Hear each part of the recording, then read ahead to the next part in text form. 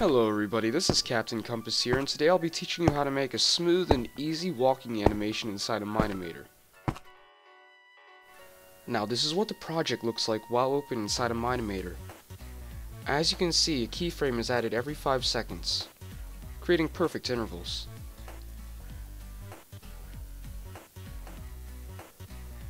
The numbers and rotations in the bends must be exactly perfect in order for it to look correct. Alright, so now we have a new project open up inside of Mine-Imator. First thing we want to do is add our character, Steve. Here we are. And I'm just going to rotate him a bit and move him back so that he has a little bit of space to walk. So now let's start off with our first keyframe. First keyframe, he's going to be at a standstill position, because that's basically if you want to have him just starting from standing still. And so, watch what I do. Alright, so you can follow along with the degrees and the bends and the numbers. It's pretty simple. So you want to bend the right arm just a little bit. Move the back arm back a little bit as well. And the legs, you want to move that and bend it. Basically what's going to happen is that the opposite body parts are going to correspond with each other. So as you can see, the right arm is bent and the left leg is bent as well. And same thing with the left arm and the right leg. They correspond to each other. So now we have that nice walk right there. And you want to move him forward a little bit and raise him ever so slightly to create that pivot movement.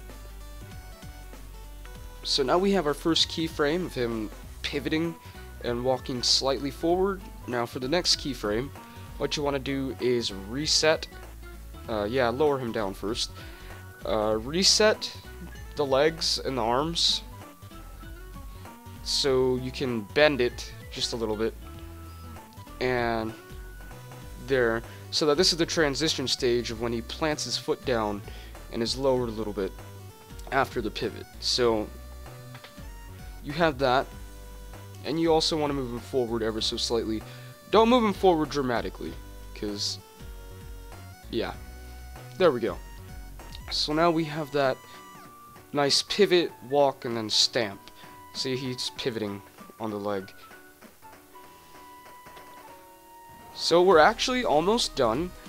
So you have that movement. Now the next thing you want to do is repeat the steps, except oppositely, just as we had done earlier. So bend that just a little bit, leave that other leg normal, and move that back, just as we had done earlier. So now you have this, and also repeat the step of raising him a bit. So now we have the double pivots and the walking smooth right there. If you guys need the numbers, I'll just write it down in the description, because I'm going a little bit fast-paced here. So here we are. Now we have this. But first we gotta sort out any little kinks and niches that might be a little bit disturbing. So here we are. You need to create that other keyframe. Sorry about that before we copy, so that it can transition into the beginning one. So you need 4 of them. 4 of them doing this. So here we are. Now we have this smooth kind of looking thing. Gotta repeat the steps again. So here we are. Now let's do the whole movement thing.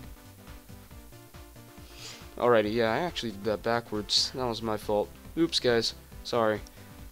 Also, I'm recording my voice over the recording later on, so I would have much more preferred to record it live, but I couldn't have done it at that moment.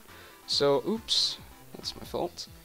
Now, as you can see, we have this nice little walking animation, and the next thing you want to do is select these 4 keyframes, press Control, and then drag them like so.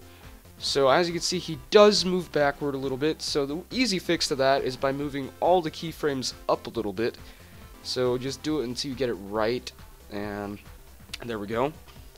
So yeah, now we have this nice, oops. Apparently I did that for only 1 keyframe.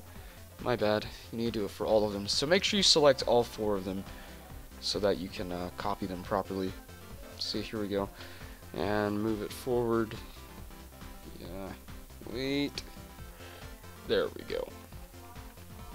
So, now we have that nice pivot. The whole walk. And then all you have to do is... So, as you guys can see, that is a nice and easy, simple walking loop that you can create for any of your animations, and it'll work just fine if you just follow those instructions.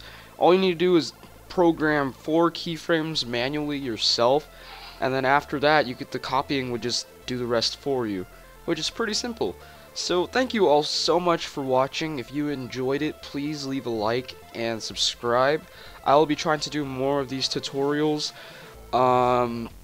So yeah, I hope you guys liked it. If it helped you out, leave a comment below. And don't try to be restricted to just my walking animation. You create your own. Like, you can follow my template.